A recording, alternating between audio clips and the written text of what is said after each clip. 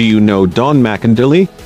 She is a Filipino volleyball player and known for her quick reflexes and excellent defensive skills, and has played as a libero for the Philippines women's national volleyball team and various clubs in the Philippines. Here are some fun facts about her. Dawn Macandili started playing volleyball at a young age, and joined the national team in 2015. She has won several awards for her performance as a libero, including the Best Receiver Award at the 2015 and 2016 Philippine Superliga Grand Prix.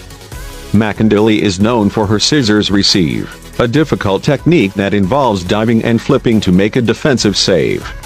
She's truly a fan favorite and known for her energetic and enthusiastic personality on and off the court. Subscribe for more exciting videos.